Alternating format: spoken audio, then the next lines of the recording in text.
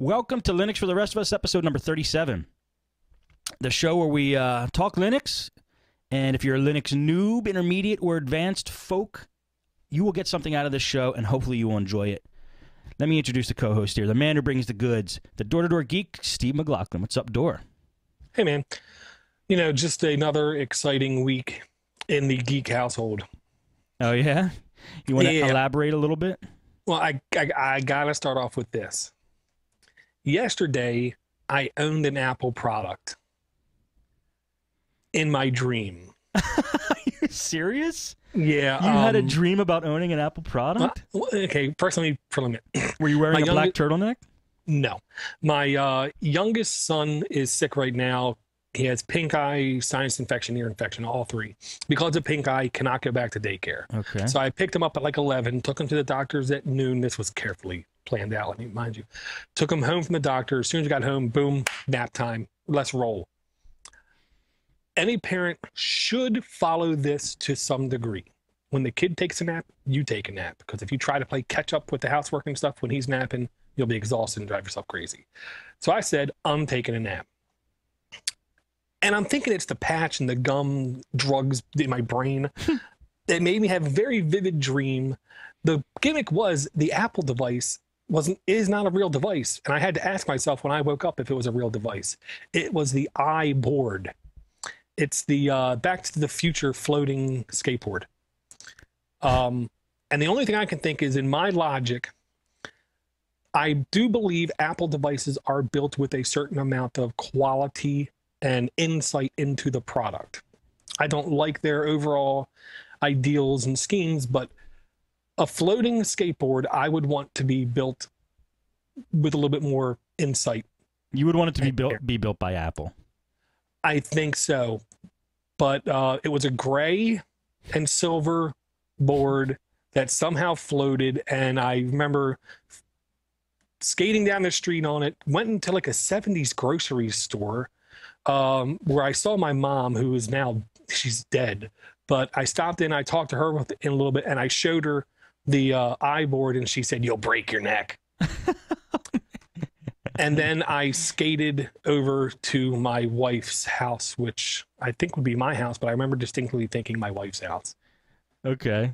You mean just to say hi? You mean it was like Back to the Future style, like she was younger, and like, or was it like just you went to see your wife at her house? Well, I wasn't fat, so I guess I would have to be younger. And the one thing I do remember is right near the very end of the dream, which wasn't planned. Yeah. I remember thinking, the physics aren't exactly right with this thing. Because the way I'm pushing, I should be going off at an angle, but I'm going straight. How does this thing work? Boom, and I woke up. That's great. Did it have an Apple logo on it? Yes, but I scratched it off. Well, did you put something over it? Yeah, I put a podnutz sticker on the top of it. No. Seriously? In your dream, you put a podnutz sticker over the Apple logo? Yes. Are you serious? I don't know. The only thing I can think is I made the link between you and Apple. That's so awesome. When you dream about podnutz, you know there's something wrong. And yeah, well, and when you dream about an Apple device being a Linux user, you know there's something going on in your brain that you can't quite explain. Dude, that's a great story. I love it. Thank you I for had to mention it because as soon as I woke up, I remember sitting up thinking, do they make a floating skateboard? I think that'd be cool. I'd like to have one. And then after a couple of seconds, I was like, nah, they don't make it. Yeah, it would be $1,000 anyway. Yeah, it really would be more than that, probably. Yeah. Well, you'd have to get like this iSkate or the iBoard Pro. Right. Because I weigh a little bit more. Oh man.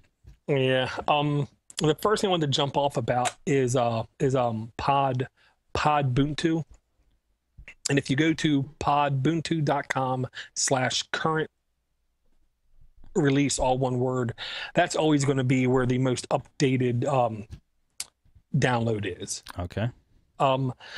I basically just made what was already available via scripts and updates, because you could have downloaded one from a month ago and then ran these update scripts, and then you would have had the exact same thing basically. But now it's available in ISO format. The only other thing I did, Simon Zarafa our podnutz friend and a friend of Security Now who got mentioned on. I was the just going to last bring that episode. up. I heard that. That's pretty awesome. As soon as I heard it, I was driving in the car. I literally got off the highway, went to a red light where I knew it was a long red light, just so I could hurry up and type in to Twitter at Simon Zarafa. Cool, you got mentioned on Security Now. Yes. And then I went back on my road to work. He pointed out that when he tried to load the ISO file into a Grub 4 DOS bootloader, which is a very cool, ingenious multi-boot tool. You basically put that on the root of a thumb drive, then you can just drop in ISOs of SpinRite, Podbuntu, Ubuntu, Knoppix, all kinds of different tools, and then you pick which one you're going to boot to. Well, Podbuntu wasn't booting correctly. Okay. So he asked me if I could add this one thing to the disk, so I did that. So that's the only extra above and beyond thing you're going to get if you download this new current release. And Gotcha. for those who don't know, Podbuntu is its end goal is a user-friendly distribution for Windows computer techs that know nothing about Linux and fans of Podnutz and the Podnutz media, content, community, the whole nine. So you just throw it in and install. You just throw it in and boot to it and install it. You don't have to know anything about Linux. Well, you don't even have to just run it from a live CD. Install it, right. From the live CD, its really main intentions right now are to run AV scans on the hard drive, because everyone out there should believe running a scan from inside an infected operating system, it's more likely to miss things. Where if you run it from outside the OS, there's no rootkit running, active virus running, or something like that. So it's more likely you're going to find things. The downside is you cannot scan the registry, and it does take a little bit longer. Okay. Yin and yang. You got to pick what you want. I'm also going to add malware scanners to it. Malware bytes, super anti-spyware, yada, yada. And I got to say, I've gotten a couple new backgrounds from people. Great work, guys. I absolutely love it.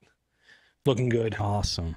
Awesome. And there is a built-in audio player, Banshee, that already has pre-built in all of the Podnutz feeds.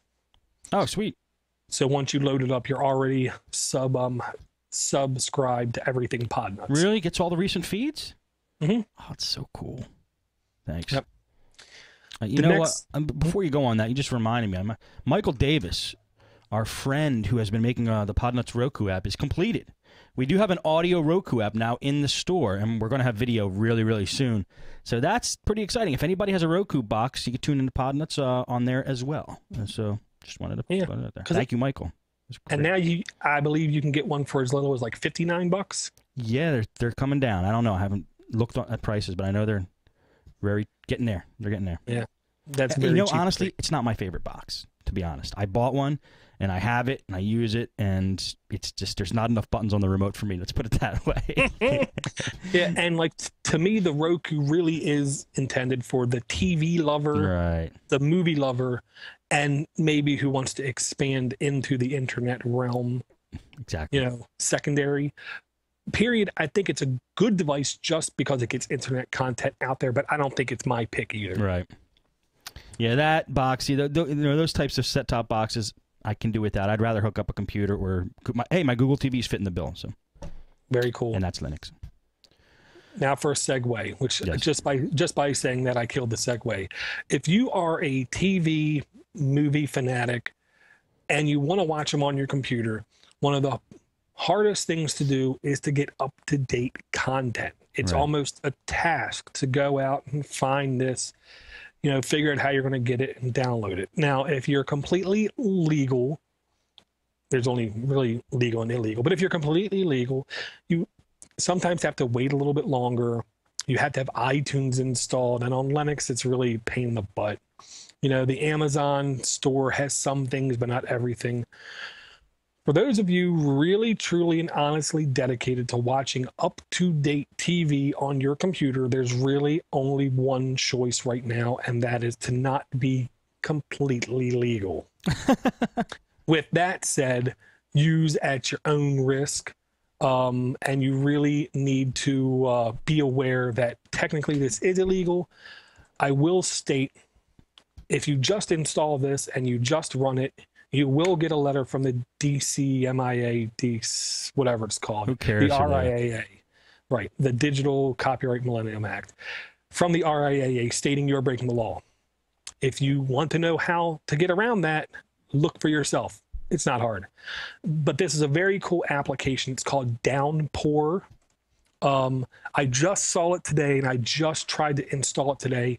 I had one issue on my Ubuntu box, and that's because this is not in the repositories in the Ubuntu Software Center or the package manager. If it was, then all the dependency conflicts would have been automatically handled for me. What this is a browser-based automated torrent downloader via RSS feeds. Really? If anyone is into the deep into the act of cutting the cord, as Tracy Holtz calls it, of getting rid of your cable or satellite provider and getting everything online, there are very well-known Twitter feeds, Identica feeds, friend feeds, all kinds of different feeds that basically are only there to exist to give people direct links to up to the second torrent downloads. And what I mean by up to the second is the Biggest Loser starts at 9, ends at 10. At 10:02, that feed is in that torrent file. That's so awesome. That is very ingenious, I'll say, the way they do that. Well, you know, that, I guess you could say this is illegal, but if you get a torrent that fast, it probably still has the commercials in it, right? Yes, and to be honest, I feel like this is a big, huge gray area. Right. If I can freely record something off my TV and then show it to my wife, and that's not illegal. At 10:02, you would be showing it to your wife. Right. How is it then illegal for me to download from the internet and watch that same exact thing? This is not like HBO premium channels, you know. This is just regular TV I'm talking about. Now, of course, you can download anything you want. I agree. Anything you can find. So you know, and that's why I'm talking about this. And obviously, Steve, this isn't for me or you. We're both, I don't want to say TV haters, but we find better things to do with our time than catching up on Jersey Shore and other things. But you're right. This is something that if I did really want to watch an episode of, I wouldn't feel horribly bad or dirty for watching a show an hour after it aired with commercials. Right. And honestly, when I watch it live, I fast forward through the commercials. It's true. Me too. I create the buffer. You know what I mean? Create the buffer? Yes, I do. Okay. I do the same thing. When a football game starts, I turn it to the channel, then I hit pause, then I go fix myself something to eat, play with the kids for a couple minutes, do something else, and then like 40 minutes later, I start to watch it, so I can just bling right through stuff. Gotta love the buffer. Yeah. This is what this essentially is. This is a web-only interface, so you have to install a Apache as the web server. That's your interface to this application, and this is a insanely cool application. It's written all in Python, so it's pretty snappy. Technically, you can install this on Windows using Cygwin, which is like a virtual layer of Linux on top of Windows. I kind of don't suggest you do that. I would rather get an old box and put this on there. But this is, to me, like kind of the beginning of people getting their faith in cutting the cord. I see. And I'm always a fan of that. Sounds good to me. Nice little app. Yeah. Now to jump back a second, if you want to watch these videos, I talked last week about how to set up a VLC share in Ubuntu and then have it accessible via a web browser. Now in the story, it's how to make it accessible in Android. Okay. And I'll say this, I did this today. It works perfectly well in any browser. One of the reasons is when you get ready to go start to watch a video, it has a transcoding profile that is easily changeable on the fly. The only downside I'll say to this on Android is The only video player I could find truly compatible with this was V Player, and that's what they mentioned in their thing. The only freely available V Player is a free trial. After that, I think it's $4 or $5. So I think it's worth playing with to see how much you would use it. And if you're downloading all of your TV shows, this might be another way to experience the media. Now, the only downside I will say is it does not on the fly transcode the video to a more appropriate format, like orb.com I talked about years ago.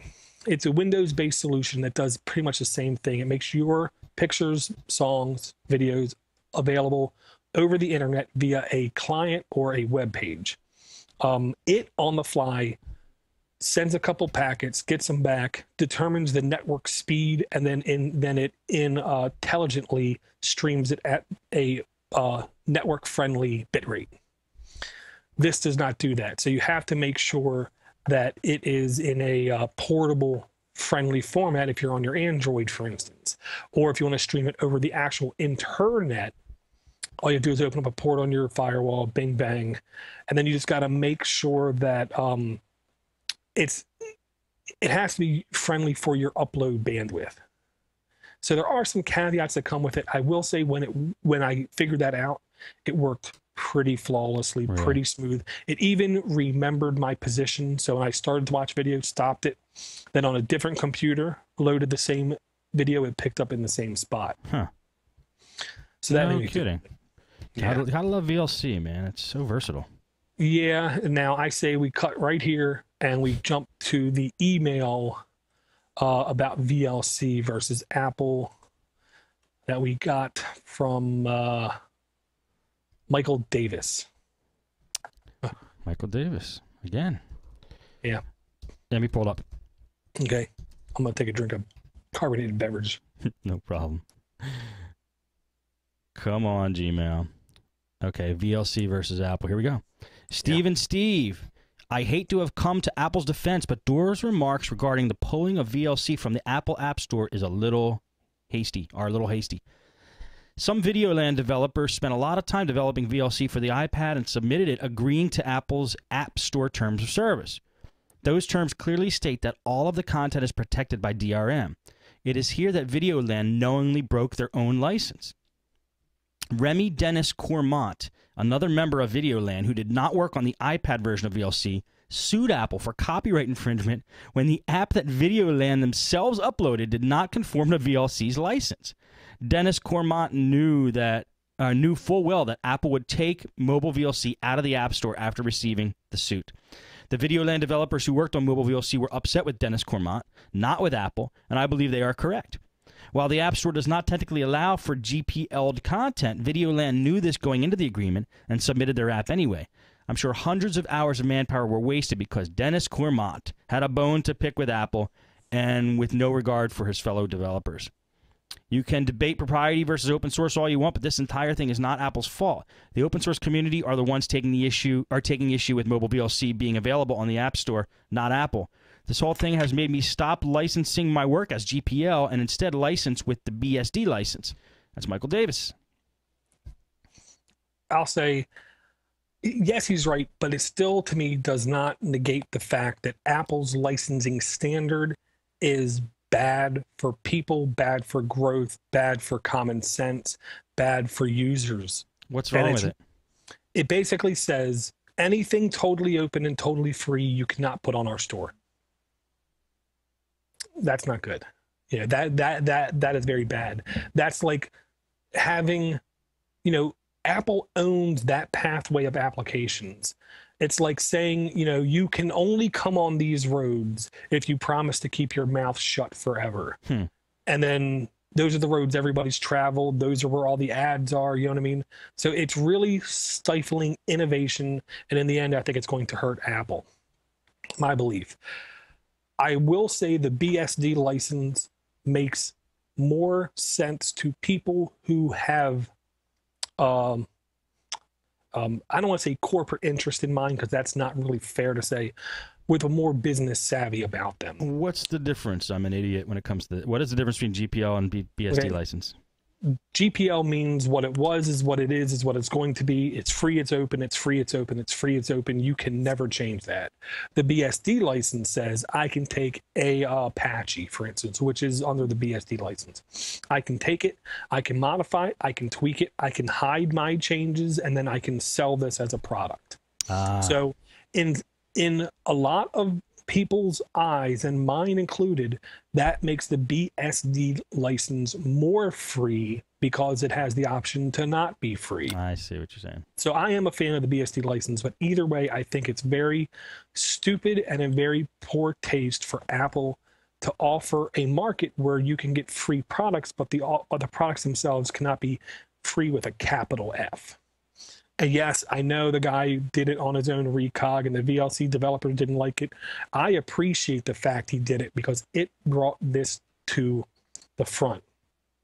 It made people now more aware that anything in the Apple Store cannot be GPL'd. So there are a lot of applications you will never see in that App Store. Now the App Store's on the desktop too, so it's only going to be worse. So I will wholeheartedly admit he is right, but it doesn't change the fact that Apple's a bunch of buttheads. Okay. That's just my belief. Yeah, but they make a badass floating skateboard. Super badass. And I definitely want to thank him. One of the things I said really early in the podcast, which I don't want people to forget, is if I am incorrect, send me an email telling me I am incorrect. I don't like saying something with resound saying I'm right and I'm wrong. Right. If I'm wrong, let me know I'm wrong. I don't want to spread falsehoods. But Okay. Apple's a bunch of buttheads. That's subjective. You can't really get in trouble for saying that. I know. It's a, I'm not saying, Jobs is a child molester, because he's not, I hope. Because I really do like the guy's business savvy. I will say one of his things that I truly adhere to in my entire life, but I did it before he said it, so that makes me cool. But I didn't say it. You always under promise and over deliver. Don't promise something if you're not over 100% positive you can do it. You always want to promise something that you think it's possible, and then when you over deliver, the people are just happier. That's great advice. And to me, that's in all facets of life. When I married my wife, I made it very clear I'm an idiot. Take it easy on me. And now she's pleasantly happy because I'm not a complete idiot. So great. Good job, Dor. Thank you very much. The next link I wanted to talk about, it's on ZDNet, which I really kind of hate sometimes. You know what, Dor? We got to go back. The link. Let me just talk about the links that we went over. The one for the VLC thing was Make Tech Easier, if anybody wants to go to that.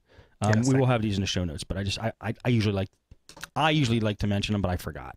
Oh yeah, that's it. The other ones are all self-explanatory. ZDNet. Yeah. Downpour is DOWNPOUR.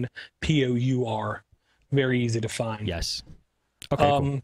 This one's on ZDNet, which I kind of hate, but it's quiz. Are you a Linux guru? And, off the air, Steve, I've told you many times, don't call me a guru. Don't call me a maven. I'm not a maven. But I'll say I got a little bit of a puffy chest feeling when I went through this quiz. Yeah. I want to say there was 11 total answers. I got one wrong. Nice. I felt good about myself. This is not anything really detailed or super hard. A lot of it, somebody into Linux for the first year should be able to answer 7 or 8 of them. You know what I mean? Wow. Just by paying attention. Like the very first one, starting with acronyms. Linux is packed with acronyms. What does GNU mean? I got that one right. Right. Now, this is your typical multiple choice thing back from school where a couple of them are really stupid. And then there's like 1 or 2 that might be it. Right. A, it doesn't stand for anything. B, GNU's not Unix. C, great near Unix. Or D, goodness not Unisys. I mean, you know, I picked B. good man. And it just goes on and on. The one thing I liked is it actually tells you a percentage of what people answered. And I'll say on one of them I got wrong, I felt very good because more people answered it wrong than right. So I felt better about that. And that was like question 8 or 9. Which one was it, Dor? I think it was number. Oh, we got to go. You got to go all the way through to get to. Okay. Well, no. At the bottom, you yeah. can click the numbers. I think it was number 8, and it was going back to first, which was the first popular major Linux distribution: Slackware, Red Hat, CP/M80 or Gen 2. I wasn't really aware back then, so I got that one wrong. And the correct answer is, well, you guys will have to take the test to find out. Right. And I can't remember. There was another one that really blew me away where Microsoft was involved in the answer. It was, what company has never sold a Linux distribution? And Microsoft has, right? Yes, I didn't know that. Yeah, it was number number 5. I probably would have picked that too, but since you said that. Yeah, it was number 5. Which company has never sold a version of either its own Unix or Linux? And it was Microsoft, Dell, IBM, and Lenovo. I kind of misread this a little bit because I know Lenovo, IBM, they're kind of the same company. I know one of them offered laptops with Ubuntu on it. I know Dell currently offers devices with Ubuntu Office, so I immediately went for Microsoft, which was the wrong answer. But either way, I think it was fun to do. You know, you can learn a little something as you go through it. That looks pretty cool. I'm curious to see how bad I fail on it. We'll see. We'll see. But now I'm allowed to call you at least the guru. The guru. Okay. It's official. All right, it's official. You passed. The next thing I want to talk about real quick. There's a lot of things easily customizable in Linux. You know, the backgrounds are easy to customize. The panel or the taskbars are easy to customize. The themes, very easy to customize. One of the more difficult things to even comprehend what it is and how to customize it is the bootloader screen. Okay. And in Ubuntu, the default bootloader is Grub. And Grub might be an acronym too, I don't know. But it's Grub 2. Grub 1 was very text editor friendly, I'll say. Grub 2 is not as much. It's a little bit more high-end, many more features. To the end user, it just looks the same. And it looks a little old. Looks a little crusty, looks a little plain. On How to Geek, there's a post called How to Customize the Ubuntu Bootloader Screen. And especially once you update a kernel in your operating system, you almost always see this bootloader screen, and it's just 92. Come on, man. Who cares how a bootloader screen looks? There are many people out there that care, let me say. I personally don't, because I'm the guy that always powers on my computer, then walks away and then comes back. But if this is just another way, to be honest, this is kind of like comp is. The only reason I can see somebody doing this is so they can turn to somebody and say, hey, look. Huh? Yeah, huh? exactly. Huh? That's exactly right. Right. But there's a very simple package I never heard of in the package manager called Burg, B-U-R-G. Right.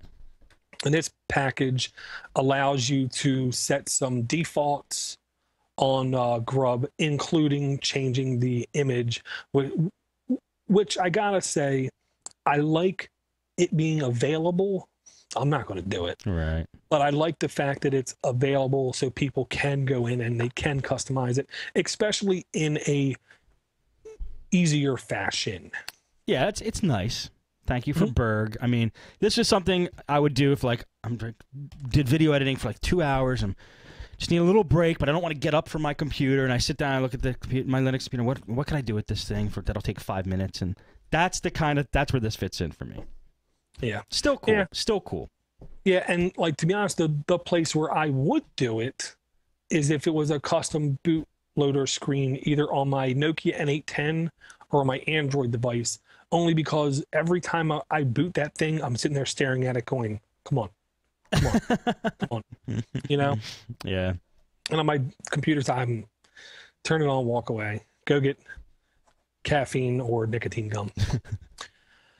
I told you I ROM'd my phone again, though. Yeah, you are turning into a little ROM machine. Well, after Cyanogen, I couldn't get wireless tether to work, so I loaded Destroyer again, and that didn't work. And I got Warm something. It's called Warm something, and it's the HTC Sense, but like HTC Sense 2 or the newest Sense. Really, really pretty. We'll talk about it on Android App Addicts.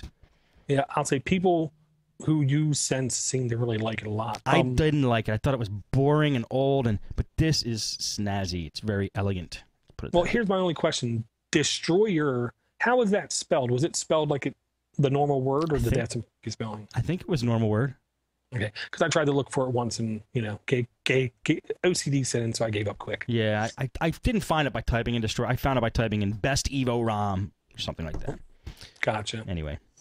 Okay, the next thing I want to talk about is really has a nasty habit of being the root of every single time me or someone else I know has an issue with Linux. It's almost never corruption on the file. It's almost never configurations, because configurations are typically well documented. How to get something to work, how you want it to work. It seems like it always comes back to permissions, and it's like I said, a long time ago, security, convenience, opposite ends of a pole, the two ends shall never meet. You will always be leaning more towards security or towards convenience. If something is really convenient, the odds are it is very insecure. I mean, there are very few exceptions, like the, oh God, what's it called? I can't remember what it's called now. The Yubico YubiKey. Okay. This is the exception of the rule. This is both ultra convenient and very secure. The problem is it doesn't work in a lot of places. Really? That's pretty cool. You just carry that around in your pocket? I carry it around because every 45 days I change my corporate network password with this, and then I set it in static mode, so not even I know my own password to get into a domain. And I'm the only user in my enterprise that is a domain admin and gets a warning when they change their password saying it's not Windows 2000 compliant because it's so long. So that makes me feel better. So the people at your work, that they use the YubiKey? No, their passwords are the bare minimum they have to be, which to me are not long enough. So you just bought that for your own, just to be safe. Yeah, cool. Cool. And I was really hoping more websites would pick it up, because its real true power is one-time use passwords for websites and banks. If only more places would pick it up, because it's actually, for what it does, it's actually kind of cheap. You can get it for around $22. And there's no moving parts whatsoever. There's a little sensor pad that it's like not resistive, conductive. When you touch it, you have either a touch or a tap and hold, right? And it can tell the difference. And it basically, any user with no rights on a computer can use this, because when you plug it in, it emulates a human interface device of a keyboard. Wow, I never saw one. That looks pretty badass. Looks like a little flash drive. It's a dongle. Yep. And I keep it in the case just because I don't want it to get scratched up. Back on permissions. Yes. Understanding the permissions is a little bit of a task versus the Windows world. In the Windows world, security is horrible. We should all know this and believe this, even if you don't use Linux. How many times do we hear about zero-day exploits, pwning devices, getting system and admin access, and controlling the operating system and doing whatever they want to do? And you didn't type in something. You didn't go and do this as an administrator. It's because security is lax in Windows, and it's not a true multi-user environment. It's one of those things, they don't want to make it too secure, or else they get too many phone calls. Okay. It's a corporate executive decision. Linux, there is no corporate executive business decision.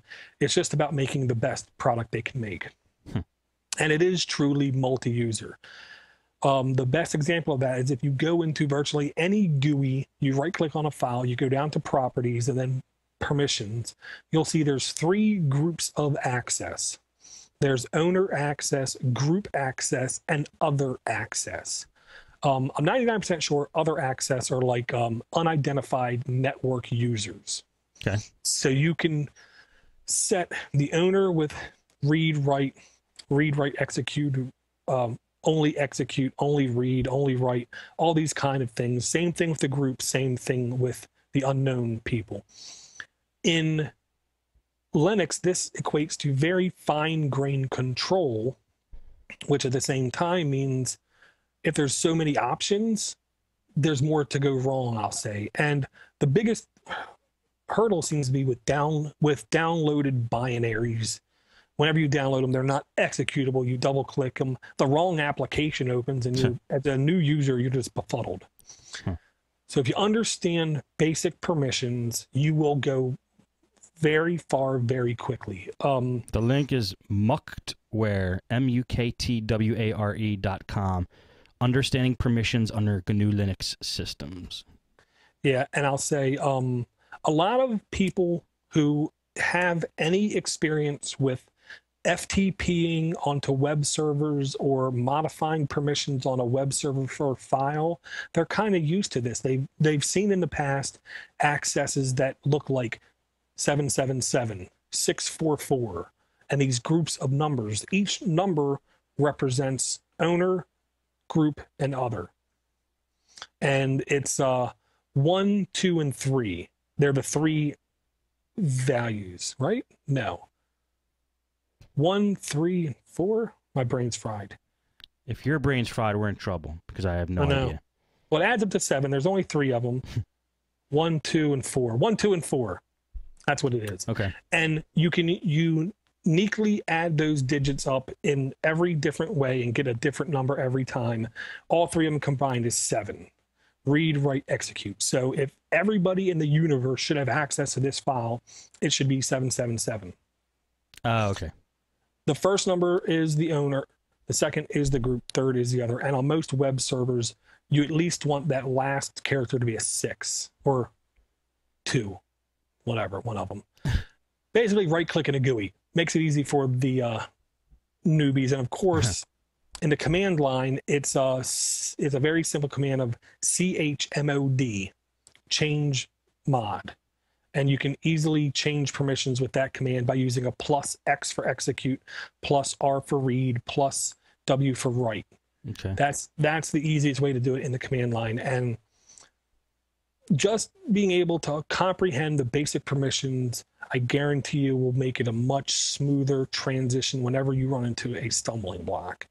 I know for me, it took like 3 months before I ran into the first thing where I needed to know this. And I wished I would have found this back then. Or, of course, a good IRC channel back then. Cool. Yeah, this is definitely one of the more useful links I'll say I will talk about. Muktware. Muktware. Now, the next one is definitely not as serious unless you're married or you're living with a significant other one. Introducing your honey to Linux. Let me say, this is something else I really wish I would have had a while ago. It's really like a touchy-feely piece, but if you go through and read it, it does give you little tips and hints on like the angle of attack you should go with this. Because really, this should not be an overnight thing. With me, it was an overnight thing. The wife sat down at the computer one day and said, "What the hell is this?" I said, "Oh, this is easy. Just go here and click that and click that."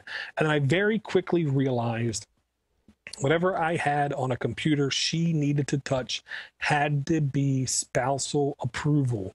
It had to have a certain amount of simplicity behind it, which means a more heavy distribution with a much more easily understandable GUI. So Ubuntu is the one I stick with. and I just make shortcuts right on the desktop. If for Firefox, because I use Chrome, I don't want her to see my Chrome. So she launches Firefox and to the word processor and the spreadsheet and the calculator. That works. You know, this is actually a pretty interesting first paragraph of this story. He says, a couple years ago, I bought my wife a new ThinkPad. Slashdot blogger Chris Travers. A couple years, I bought my wife a new ThinkPad. Slashdot blogger Chris Travers recalled. She made a specific request. I don't want to use something weird like Linux. Though the laptop came with Vista, it never worked right. And then he goes on. But I love how the wife says, I don't want to use anything weird like Linux. Yeah. And I can tell you right now, my wife has said to me more than a couple of times, you and that damn Linux. You know? And the one thing I'll say I publicly disagree with him with is he gave her Fedora Linux.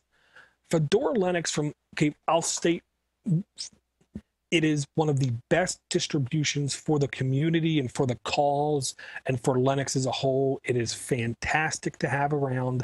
I love their goals. I love their objective. I love the work they do. The distribution, in my eyes, is not newbie friendly. And that wouldn't be a smart thing to do then. It's not, but of course you should always give someone whatever you're comfortable with supporting, irregardless of what it is. Okay. You know, I should not tell, somebody, go ahead and install OpenSUSE 1104. It'll be great. First time they come back to me with a question, I'll be like, what? Well, I heard it was great. Yeah, well, and to be honest, that's one of those distributions.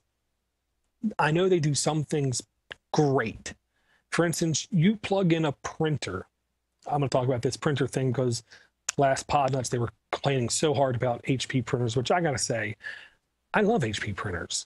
It takes me 45 seconds to 2 minutes to install and configure an HP printer because I'm on Linux. Right. When I'm on Windows, I want to throw them at the window. Exactly. But like OpenSUSE, if you plug in a printer and turn it on, and if it is recognized by the operating system correctly, which it will be, but more importantly, if the driver is already preloaded or they know about the driver, you literally touch nothing, and OpenSUSE will correctly identify, install, and put default configuration on that printer to where you can start to print 5 seconds after you plug it in. Awesome. But I don't use it. And the one thing I got to say with this posting is you really need to baby step this. Like, don't let the missus or the significant other use Internet Explorer. Put on Firefox, which 4 got launched today, which looks a lot like Chrome, or Chrome on the computer, and have them get more accustomed to that. Don't let them use Microsoft Outlook. Have them use Thunderbird or another one of the multitude of free email clients. If she uses, put the GIMP on the computer, put other applications that are cross-platform. So when the time comes, it's less of an issue to change over. Okay. Yeah. But this was a pretty good article overall. I thought they made some very valid points. And it was from a real person's perspective, because like one of the paragraph titles down farther are, I'd be sleeping on the couch. Yeah, it looks pretty cool. It looks like an interesting read. Yeah, it was definitely cool. Now this next one, honestly, once I saw it, Steve, I ain't gonna lie, I got a little giddy. But I can't do this to my car because it's a new car and I can't do it. What'd you get? It's Nissan Versa. It doesn't even have power windows or power locks. I remember the commercials for them saying how roomy they were. I'll tell you, the headroom is pretty insane. My father-in-law is 6'5". Yeah. And he sits in and he has a good 2 inches above his head. Nice. Right. Of course, I'm the Omega male. She got the Nissan Altima with, all the clicker and stuff. But that's right. Okay. That's okay. You got to pick your battles. I also pick where my money gets spent. This next one is a Linux car PC. Oh wait, dude, I gotta do the link again. The link for the old one, the past story. I'm sorry, that's my fault. I keep dropping the ball on that. Gosh, let me go back. It was technewsworld.com. The story is introducing your honey to Linux. Check it out. Yeah, sorry about that. Then this next one's timekiller.org. Right. This you know, everybody's talking about the Microsoft Sync, which I believe is a decent in-dash system. Yes. And Android's coming to a couple cars, which I know is going to be a pretty cool system. But you also got to be aware that systems like these that are out there are, some of them are remotely hackable. There could be a guy in the next car. Granted, it's not easy, or it'd be done a lot, but he could remotely disable your brakes. Really? With stuff like this. Yeah. There's a firm in, I believe it was MIT. I think it was MIT. Now, they had physical access to the car first, but they were able to remotely disable the brakes, remotely turn the car off, things like that. And it starts off with the car companies integrating these systems together instead of isolating them apart. Okay. This is a separated system. This is a Linux car PC. Car PC. Yeah, the guy goes through not only step-by-step features of like turn-by-turn GPS navigation, listen to music, watch videos and movies, control audio with the steering wheel knobs, view pictures in a slideshow, download local weather and info, browse the web with Firefox, connect to cell phones with Bluetooth, yada, yada, yada, yada, yada. One of the things it can't do yet, which he said he's working very hard on, is ODB2, codes and connections.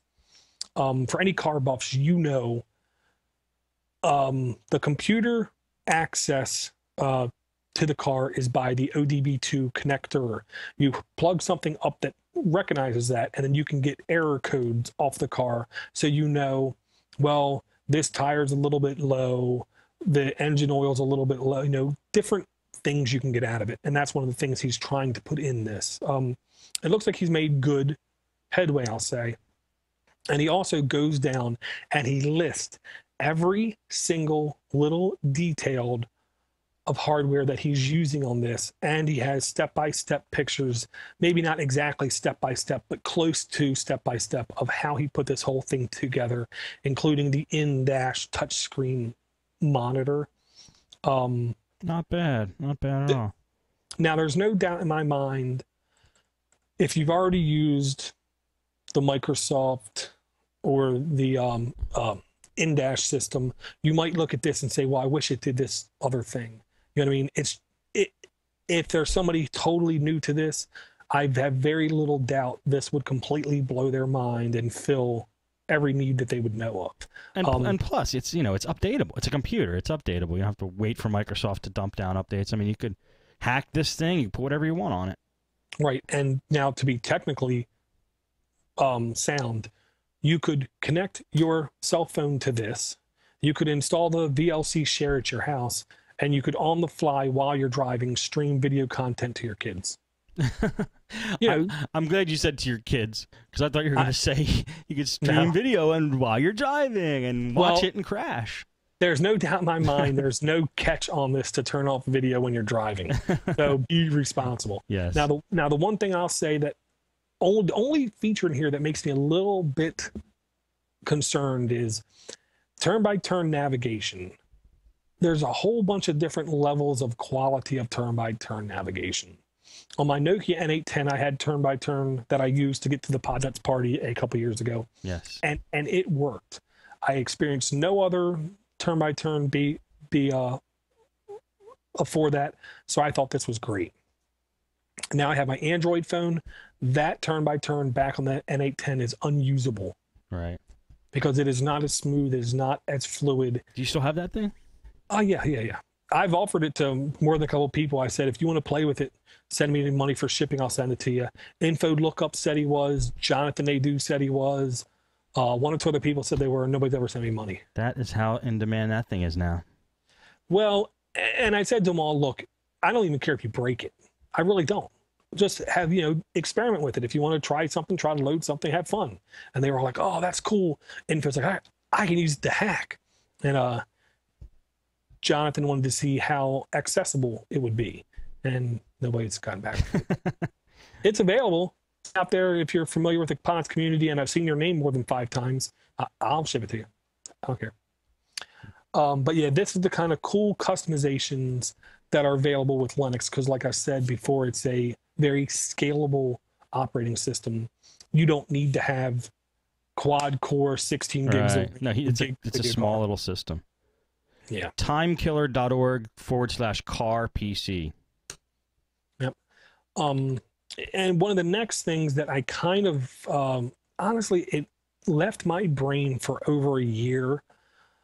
And I was reminded about it from Distro Watch podcast, which I got to say, if you're not listening to, if you have any interest at all in Linux, you should listen to it just to be able to stay on top of things.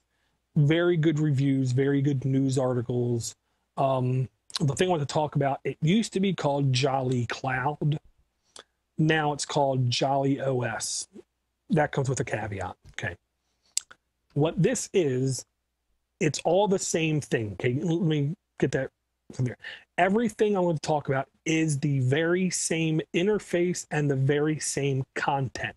You have to create a Jolly Cloud account and changes get synced up to the server. What that means, of course, is you can install it on one computer, log in, you install it on a second computer, bang, you have the same interface. But it goes much further than that. This is right now the #1 portable desktop on the Chrome Web Store, which means you can have the very same interface on your Chrome browser on your desktop computer. You launch it, it looks very similar. All the apps are there. It will work just like it will if you installed it as a native OS. That's cool.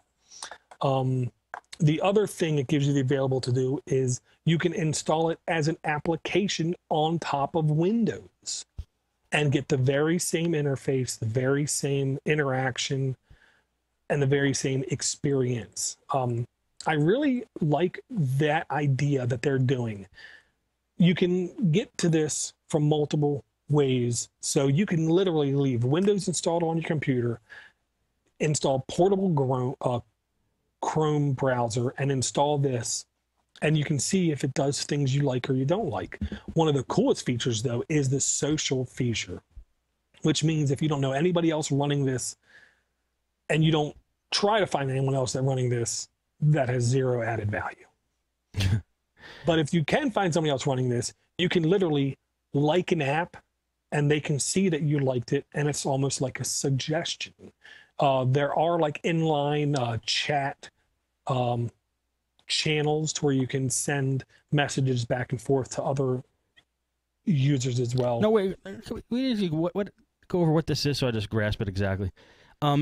There's 2 things now. So Jolly Cloud is an app you basically run on your computer, and it presents a desktop, and it's cross-platform, so you can install it on almost anything, and so you have an almost identical looking desktop on your devices. Well, it is the one that's publicized the most, and it is a installable version of Linux. So you can literally put it on your computer, wipe out the entire operating system, and just have this. That's Jolly OS. Okay. That's Jolly OS. You can take that very same experience and you can install it as a Chrome, what do they call them? Add-ons. I see. Okay. It's a Chrome add-on. So it's either a Chrome add-on or an OS. I see. Or a installable executable on Windows. Okay. So it's an app, an add-on, or an OS. And it's all the exact same interface no matter which one you use? Well, I'm sure certain options are taken out of the add-on and the desktop interface that only apply to if you have this installed as your full-time OS, like a network manager. You know, you don't need to connect to your wireless network if it's a add-on or an app on your Windows box. You're doing that inside of Windows. I see. This looks really friggin' neat, I gotta say. And I will say this is, in my eyes, one of the most polished versions of Linux I think I've ever played with. And the package manager interface is one of the most easily to understandable and simplest to use interfaces I think I've ever used. So what, they hacked the interface just to make it usable? Yeah, what they did was they basically have critiqued applications where users rate them. The ones that get a higher rating are up far on the list. When you go to the App Store, it's basically like an app store. You go there and you see the highest rated, the most used, most downloaded first. And then it's like a web page where there's 20 on this web page with good icons and little screenshots. And then you can keep going through there, or you can search to find what you're looking for. I like this, man. It's really cool.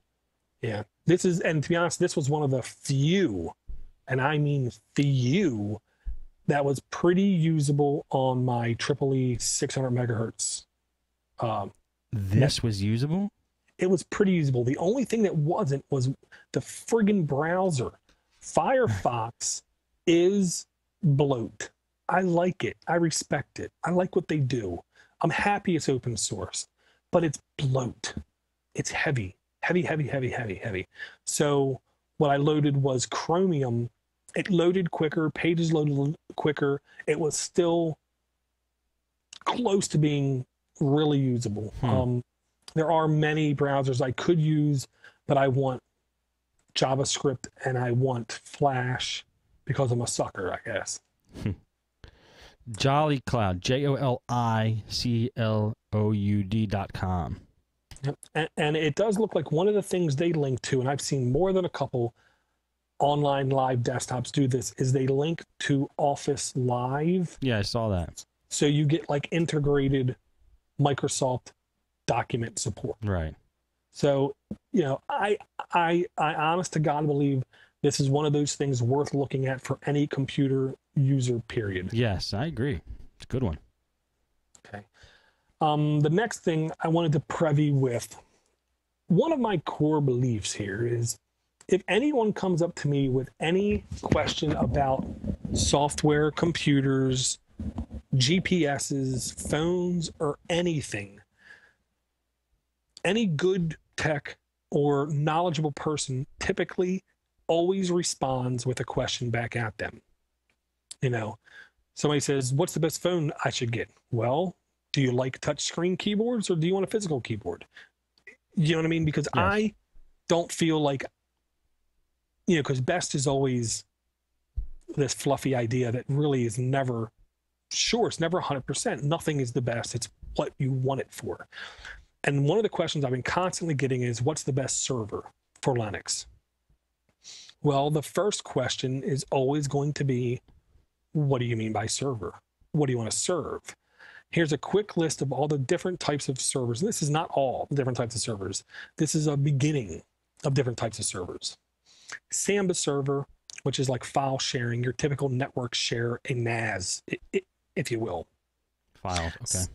Second is a Apache, which is a web server. You can have a local intranet in your own house. Right. You know, MySQL server, you can use as a backend for applications for their databases. Sure. FTP server, which most people want to have that available outside their network so they can connect, upload files, download files off-site. Cups server, which is a print server. Its main priority in life is to get network requests for print jobs, order them correctly, send them down to the printer in an orderly fashion. And it's the kind of server that gives you the availability where you're in our office. You can say, okay, with every page, print a header page, and on the header page, say what user printed it.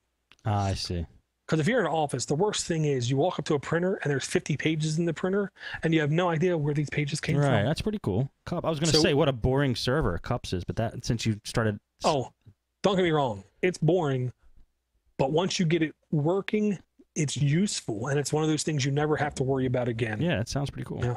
The next server, to be honest, is one of those things I suggest anyone with the extra box you should do, and this is a bind server, which is a DNS server. This can make your internet browsing experience much snappier, much friendlier.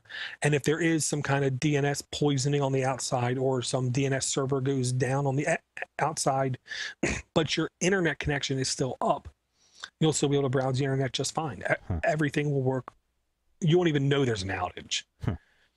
The next is a DHCP server, which granted is a little niche and people's routers do this, but it is technically a server to where you can be rest assured these kind of devices will always get these IP addresses, and there's nothing to worry about when you map drives back and forth.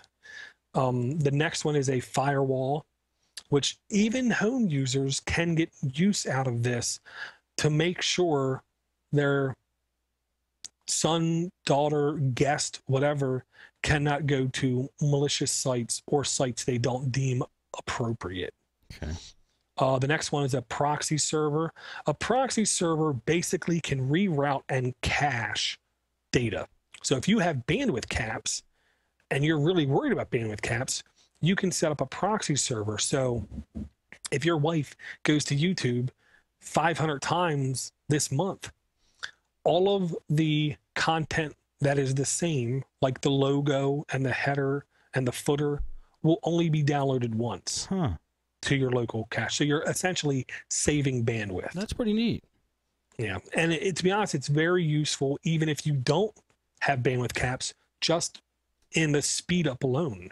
Because if your computer only has to go to that proxy server to download the Facebook logo, the YouTube logo, and all this stuff, it's going to make it appear like your internet's faster than it actually is. Much faster. The next one is a SSH server. This is another one of the servers people like opening ports in their firewall and have it public facing. SSH is a secure way of sending commands back and forth inside the network and outside the network. And you can really do much more than that. You can mount file systems. You can turn on services. You can turn off applications. You can reboot computers. You can do a lot from there. And the last one, from where I got it from, to me, this is extremely mislabeled. LDAP server. And it describes it as Network Shared Address Book. That's not what LDAP is to me. LDAP is a centralized user management console, to where when you log into a computer, you're not logging into the computer. You're logging into the network, which means you have the same password on all your computers. It all gets synced, and permissions can be handled on that server, amongst other things, each user's email account. So when someone just says, what's the best server? There's a lot of different choices on what a server is, what it can do. You should just read this list and just spin them. It will be like, thank you, and then they'll never talk to you again. I'll say when people at work ask me that kind of question, I typically do make it a 10-minute answer, to which it's a weapon. They don't know what to say. Seriously, it is a weapon. No, I think it's a great list. I feel educated from this. Well, it is, because to be honest, some people wouldn't even realize, wait, I can do this on my server too? Because all this can essentially be on one box. There's no reason why it can't. Or you could have separate boxes for some unforsaken reason. Right. But you can literally have all these on one box, and you can really have a extremely powerful yet resource light system of being able to speed up your network, speed up your communications, and share information. Do a lot of things. It's really badass. Right. And then if I get an answer back from them, then we can start looking at what kind of hardware do you need and what distro would be best use for you. Very cool. Okay.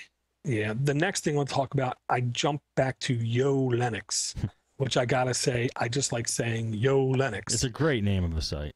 It is, and I cannot thank Knucklehead Tech enough. He's the guy that really introduced me to this site, and I've been finding countless hours of knowledge and, to be honest, enjoyment of just looking at this kind of stuff. Really? Yeah, I'm a geek. I can't help it. Besides having an ultra cool logo or a image on this screen, this is a very handy article for anyone that takes their internet security seriously. A lot of people, even on Windows, they just willy-nilly have their pants wide open, like anything could happen, and they're not protecting themselves from anything. You know what I mean? And some people think, well, once I go wide open. Well, I couldn't think of another. I have SMD on the mind. I couldn't think of anything else. A lot of people have the default belief, well, once I go to Linux, I don't have to worry about that kind of thing. Right. It's kind of true. It's kind of not true. Yes, you can get pwned by a exploit on a browser to do things on your computer you don't want to happen. The likelihood of it happening, I think you have better odds of hitting the lotto when you're on Linux, unless it's a spear phishing attack where somebody's directly, I want to get Steve C. I want to get Steve C. Right. You know? But here's a good write-up about internet security and servers. Servers need, in my mind, the most attention towards security only because you don't log into them every day and you might not notice changes every day. Where on the desktop, most of the time it's more noticeable, even though they're more likely to get infected. Just because you won't see it as obviously, I think it's a little bit more serious. They go through a very long list. If you just page down, you're going to see a lot of page downs. And this is about locking down the kernel from being written to how to correctly configure a local firewall, how to protect your daemons from being restarted without your permissions, how to lock down a Apache. Every application in existence has some kind of exploit, known or unknown. In realistic, I mean, Notepad on Windows has exploits. Okay. The calculator on Windows has had exploits. The help in Windows has had very well documented and abused exploits. So everything can have exploits.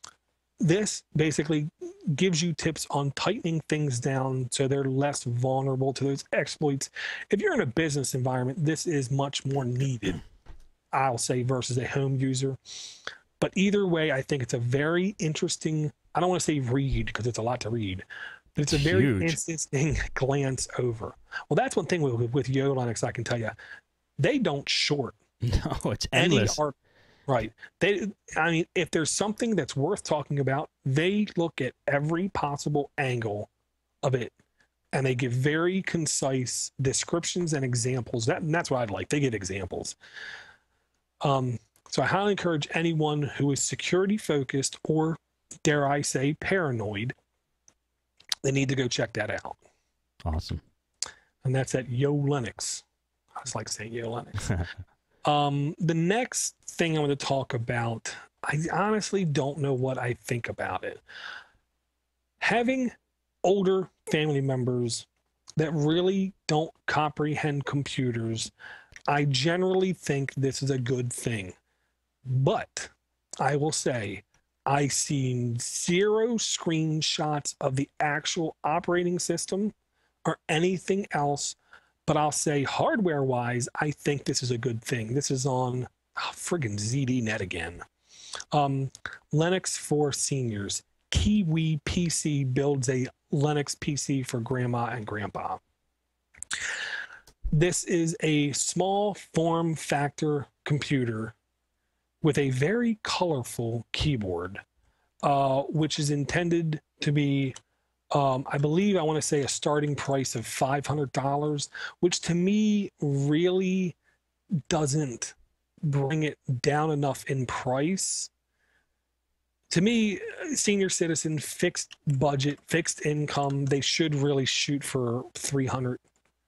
But, you know, I don't know, Dor. I don't know. That's a tough one. I used to be of the mind that honestly, I think people will think that computers are still seniors still think computers are more than $1,000. So this is a steal for them. True. And going to kiwipc.com, I can see the operating system they're running is Ubuntu, and they're not only running Ubuntu, they're running the Unity desktop on Ubuntu, which I do believe is a similar, no, that's not the right word. I don't want to say easier interface because I don't think it's easier. I think it might be quicker to comprehend, but certain things I think in Unity that I've seen are buried a little bit too deep. Everything should be 2 clicks away in my eyes, and some of the things are like 4 clicks away. But I'll say at least someone is doing it. I believe it's a step in the right direction. I do think you know, when time goes on, we're going to have better choices. But for right now, I think this is a good piece of hardware. Reg Exorcist, who I believe is in the lounge right now, he basically talked to me a little bit about doing a puppy install for his parents. And the best possible thing I think he mentioned was the ease of customizing the start menu, quote unquote, to where you can literally in Puppy make that font to be huge and easily visible. You can easily put in the 5 or 6 or 7 things that they're going to use right there in that menu. And honestly, I think that alone, giving it that personal touch, I think is what's needed when you're going to try to get someone to use Linux who is not friendly with computers, Right. I'll say. So I like the hardware. I like the size of the hardware. I don't know why the keyboard is so colorful, but it is. But yeah, I just wanted to mention that because it's been in all the news channels here for the last couple of days. Seriously. Yeah. It's interesting. Well, the Linux world hops on very wide-ranging things. The next is the last thing I want to really talk about, and it's I don't know about you. I agree with John C. Dvorak on Tech 5. Almost every time I see one of these frigging posts saying the 10 best this, the 8 top that, the whatever, usually 2 or 3 of the things in that list are complete bull and don't belong in the list, but they had to get to the number 10. You know what I mean? So Right. so that's what they did. This is on PC World, and it's 10 ways Linux is making life better. Did you find that out? That applies to this article? I personally think so, Okay. because they take making life better as an ultra vague Right. range. Because like number 1 is Android. I don't know if I would say it's making my life better. You know, I think it's cool. I think it's good for Linux. I think it's making my phone, my portable device usage more enjoyable and more dynamic. It's not increasing my, you know, it ain't making my life better. It ain't making me healthier or anything. But I, in a vague sense, I agree with it. Right. And they have WebOS on this list. I've never even used WebOS. That's the one technology bought by HP, owned by Palm, and they want to put this on every computer. I don't know how Microsoft's going to go for this, but they want to have this as like an alternate operating system on every computer they ship. And this is a Linux-based operating system. The GUI I've heard from everybody is very nice, very usable, very understandable. What do they want? They want to get away from Windows, huh? I would say because they own it, they definitely want to push it. Right. But I do believe right now they don't have a choice. Windows is where their market is at. The next thing, we're harking back to what we just mentioned, niche PCs. And, you know, we've talked about more than a couple times the smallest Linux computer, you know, computers geared for a single task like the Linux car PC. I do believe these niche computing devices make things easier, like the Pogo plug. Ain't the best device in the world, but what it does very well, and it's powered by Linux. Yeah, I could see definitely niche stuff. Yeah. Then it's set-top boxes. This is where most people don't even realize it. You know, they're TiVos, and, you know, their set-top boxes most of the time are running Linux in one shape, way, or form. ATMs, if there's a public-facing ATM running Windows, I guarantee you that bank is going to lose money soon enough.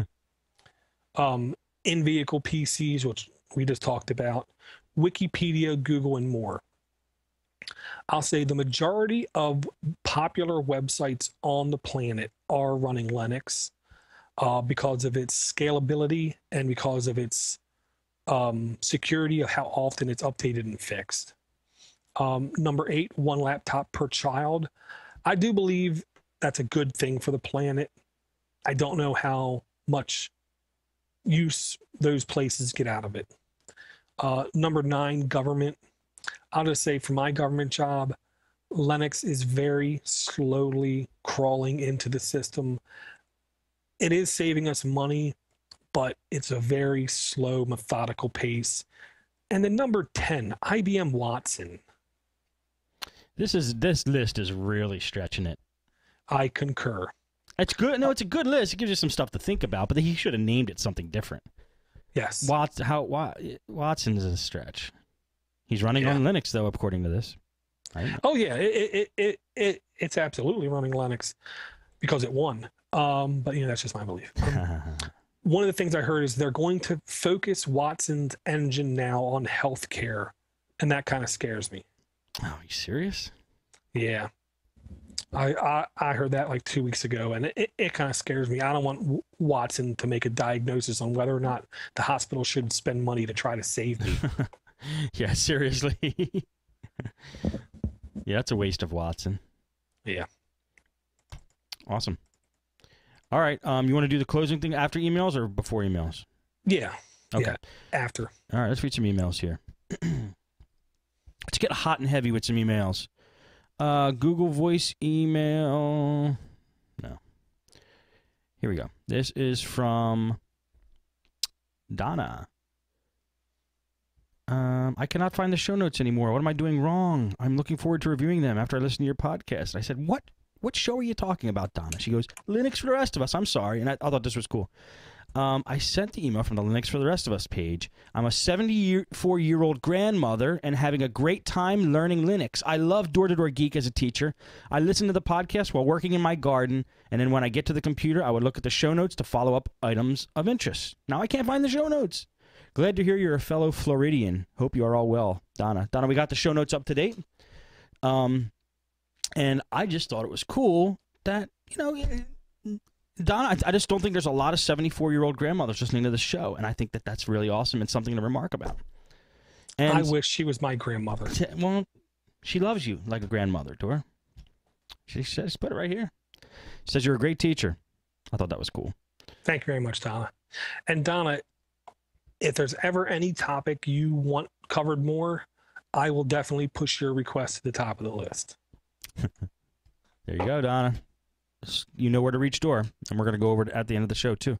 This one's from David. He said, hey, guys, I came across your podcast after chatting to a friend on amateur radio, and after downloading episode 1, I was hooked. I've been running Linux since December 2009 after 15 years of being a Microsoft user, and I don't know why I didn't make the move earlier.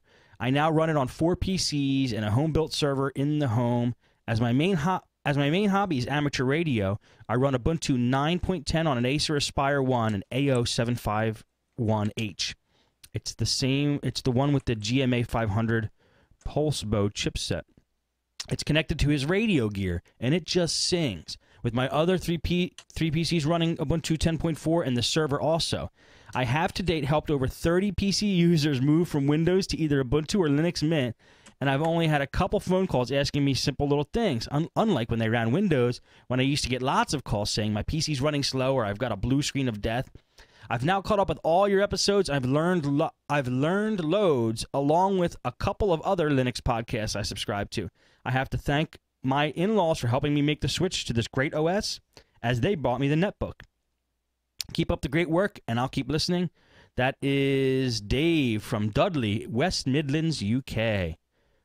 Dave, thank you very much for that email, man. We love hearing that, and you're really going into this full throttle, man. I think it's awesome, and it's killer that it's working out for you like that. That is real cool, and I'll say, I too only get, I don't want to say dumb questions, I get much simpler questions from the people I've converted, and it's like I just had to do a cleaning on a HP DV9000 with Vista.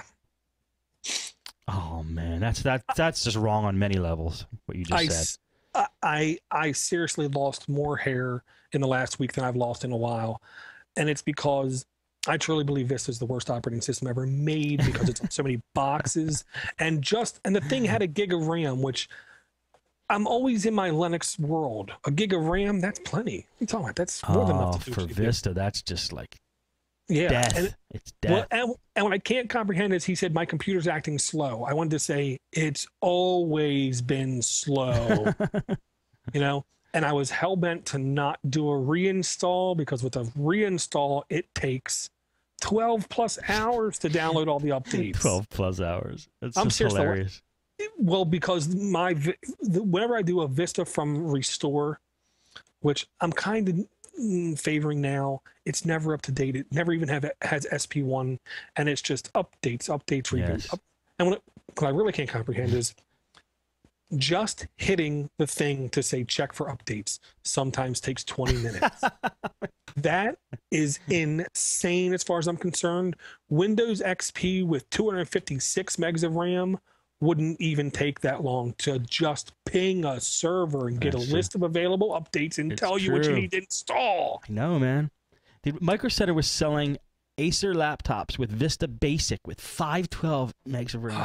I'm like, no. See, and I'm not going to blame Microsoft for that. The hardware manufacturers chinsed what they should have been putting on there. Big time chinsed.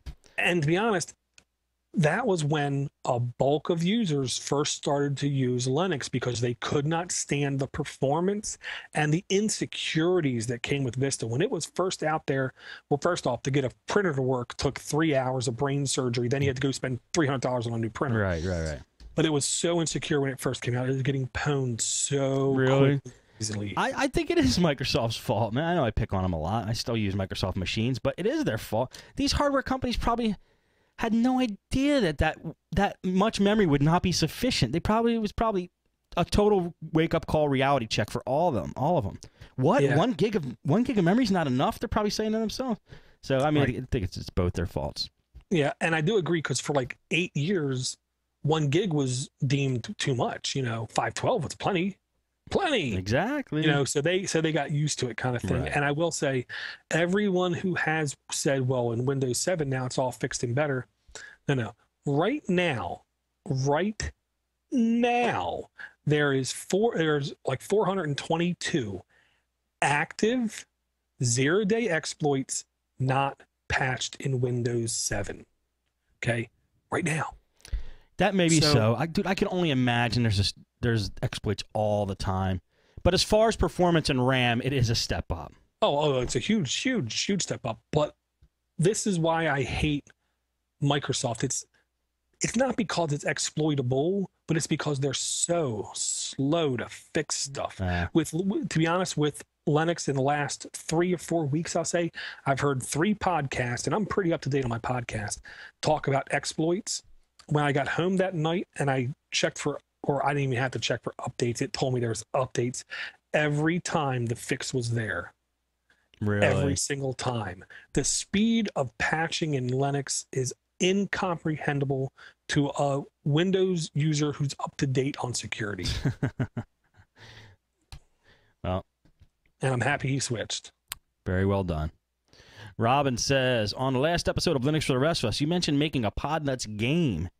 I thought an MMORPG would be ideal. I do know what that is. I didn't read it right.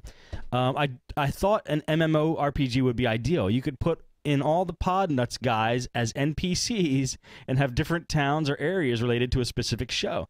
I looked around for some game engines. The only open source one I found was Ariane RPG, ARIANNE RPG. It uses Java, so it's multi-platform. From the examples, it looks very flexible. And that's at ariane.sourceforge.net. Then there is Eclipse. It is Windows only, and I couldn't get it to work in Wine because of a DirectX error. But apart from that, it's probably the easiest and fastest way to get a great game up and running because it has an in-game editor. I haven't tried this recent version of Eclipse, but in an old version I got it up and running with my home network in 15 minutes. Gave myself building rights and could edit the map and NPCs as I was playing. That's pretty cool. There's probably a lot of other good game engines out there, so don't stop looking, everyone. I want this podnutz game to become a real thing. I do too. Keep looking, guys. Keep digging. You guys should get together, meet up in the lounge or the TeamSpeak in the Podnutz forum, make a game. Go crazy with it. I'm all for it. I think it would be super funny and super cool. So definitely. Yeah, I'll just say if it's the Eclipse that's used for Android development, I know I downloaded it in my Ubuntu, and I did have it working just fine. I didn't think it was a Wine implementation. But when I go to the Eclipse website, all I see is download for Windows. But let me. You know, oops, I think I lost Door. The link that Robin never gave the link for Eclipse, so he or she, I'm not sure, Robin, sent another email, and the link is touchofdeathforums.com/eclipse. So it's touchofdeathforums.com/eclipse. That's the link. Let's get Door back on the line. You there, bud? Yeah, I got to stop hitting the space bar on this computer really quick because that's all right. It did the hang up, and I didn't know that was coming. I'm 99% sure you don't even have to go to the website with Eclipse. I think it's in the package management system. I think that's how I got it. Oh, okay. Now, the website, by the way, is touch. Robin sent another email. It's touchofdeathforums.com/eclipse. Okay, then it's probably a different Eclipse because there is a extensible platform IDE in this package manager called Eclipse, Eclipse. It might be that. This is the forum, so maybe it's just a link to the Eclipse's real site. But this is the link that Robin gave. So yeah, I can tell you if you do get anything like that, even started, you need to go to SourceForge. You need to create a project. We need to get it in a Git repository, and I would be more than happy to devote some kind of time into helping this done because I want to create the Chris Berry part of these because he has to be a boss. He has to be, someone big and, That will be very fun. Oh, I can't wait to see you guys go crazy with these characters. Awesome. All right, well, that's it for emails. No voicemails. So if you guys do want to send us emails and have them read on the show, like we did so well this episode, send us an email. You can send us a mail send them to me at mail@podnutz.com, or you could contact Door directly, which I'll ask him where he wants them sent. And if you want to send us a voicemail, just call 7076-PODNUT on a phone, and you'll get to our voicemail. Door, what do you want to say before we close off here? Well, I'll say first off, you are the kind and gentle leader of the Podnutzian land. We don't have a standard of naming nomenclature yet, but I know, but it was a Podnutzian leader. You're a very respected Podnutzian leader. Thank you. The one thing I wanted to say was, if you don't know how to get in touch with me, I don't care. Get in touch with Steve. I just want to say, if you are in the if you're in the area of Hawaii, either in Kona, Wakalua, Waimea, or Kahola. Man, I hope I'm saying that right. It's making me thirsty, whatever they are. I know. You need to contact Jonas at www.computerrepairkona.com. That's Kona. I'll say he's not paying me for this at all. He did me a very personal favor that I didn't even ask him for. I know he loves Linux, and I know he is a very capable Windows technician. So if you're anywhere in that area and you need support, you need assistance, or a family member does, and you really don't want to deal with them, he will be able to take care of you and do a very good job. That sounds good. Great plug. Appreciate it. And that is going to be it for today's show, guys. Thanks for watching Linux for the rest of us, and we'll see you next time.